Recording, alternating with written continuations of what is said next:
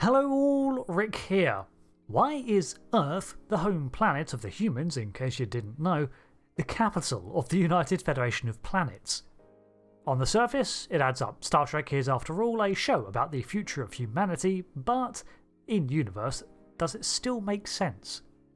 Vulcan, Tellar, and Doria, the other three founding member worlds, have been spacefaring for far longer than humans were, and their worlds already had ties to the greater galactic community.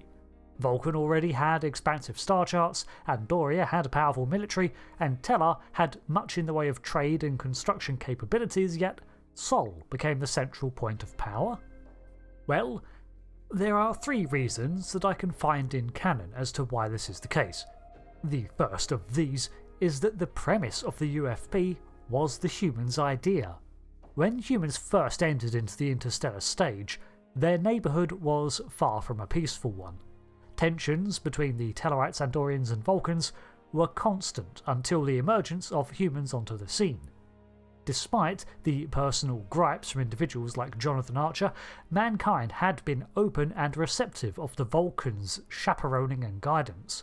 While the Vulcans still found humans to be impulsive and illogical, it should be noted that ambassadors such as Soval found them to be good people overall, just that they did not allow their personal feelings on the species to cloud their judgment. How very Vulcan. The friendship with the Andorian Shran that Archer formed would go on to prove to the Andorians that humans, despite their close relationship with the Vulcans, were not simply at the behest of their old adversaries. And soon humans were earning a reputation not only as instigators of change, but also a more neutral party that could be approached. Bringing Tellar into the equation, it was discovered that humans tolerated even the belligerence of the notoriously hard-headed species, and their reputation in surprising mediation grew. This was something that the Romulan Star Empire recognised early on. Originally dismissive of the humans, they foresaw the influence that mankind would have on the other species as they managed to quell centuries of animosity by providing a stable negotiating ground and earned the respect of their immediate neighbouring powers. In the face of rising threats from the Star Empire, it was Earth that pushed for a coalition of planets against this foe and put in much of the legwork to get negotiations underway, which lends me to my second point. Earth put everything on the line when it formed the UFP. During the Earth-Romulan War, the coalition of planets helped out where it could, but it did not run as smoothly as Earth had hoped, with the Vulcans, Andorians and Tellarites each being forced to take more of a backseat role for various reasons. This is why, despite the coalition, it was remembered as the Earth-Romulan War, and I have a whole series breaking down the different aspects of that if you're interested. In the wake of the conflict, rather than be petty at how much Earth had to weather alone, the humans kept their focus on the unity they had built and went a step further in an attempt to formalise the alliance into a new, more permanent form, the United Federation of Planets.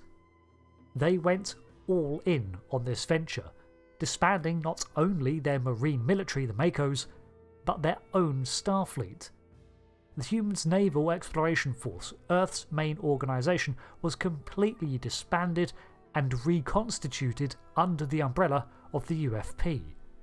Starfleet was completely given over to the joint control of the other member worlds, which is a massive commitment and a show of faith in the strength of the new alliance. Earth still had its United Space Probe Agency, but that paled in comparison, and now it only had local security for planetary defence, and the rest was tied up at the whims of the UFP now. None of the other founding members made such a sacrifice. Andoria still maintained its Imperial Guard, Vulcan still maintained its own Science Council, and Tellar kept its space administration. Of course, they all contributed to the UFP in part, but it was Earth that supplied the most in terms of resources. The third reason is the location and geography. Earth is located in the Alpha Quadrant. Recent additions to canon from Apocrypha have revealed that Sector 001, also known as the Vulcan Sector, is on the very edge of the Beta Quadrant too. While this dividing line is mostly arbitrary, it still makes it a good point of reference for navigation. But as Sector 001 also includes Andoria and Vulcan, it's hardly alone in this case. However, out of all of these founding worlds, it is the most centralised of the planets, with colony worlds expanding outwards around it at a higher rate than its neighbours too, and Earth opening up as a shipping point. Suddenly there's an even more secure route among these now cooperative worlds. Earth's position too allows for another feature among these worlds, a much more variable climate. Andoria's icy temperature is harsh even to the Andorians, who prefer cold climates, and can tolerate ones that would be lethal to Vulcans. Vulcans can tolerate and even thrive in deserts that would exhaust Andorians and Tellarites, and Tellar Prime is actually, well, the most similar to Earth's climates, although much drier, with a lot of its water being underground or in cave networks, but the planet was far in the opposite direction from Andoria and Vulcan. A comfortable day on Earth was a little cold for a Vulcan, a little warm for an Andorian, and a little more humid for Tellarites, but overall completely tolerable for all the species to actually live in. Living closer to the equator could provide the Vulcans with a more similar biome to home, and the opposite is true for the Andorians heading to the poles. Any of these founding species could spend an extensive time on Earth and find it perfectly comfortable. So, with Earth already proving habitable for all other species, being a central point for them, and already having established its own colonies around it, it was a solid choice as a meeting point between them all. Add this to the aforementioned points of neutrality and bending over backwards to accommodate the others, and it makes far more sense to utilise Earth as a central seat of power for the UFP. This is not without some potential issues, if issues is even the right word. The UFP is not supposed to be a human-centric organisation, but with its base of power being on Earth, it entices many humans into its structure.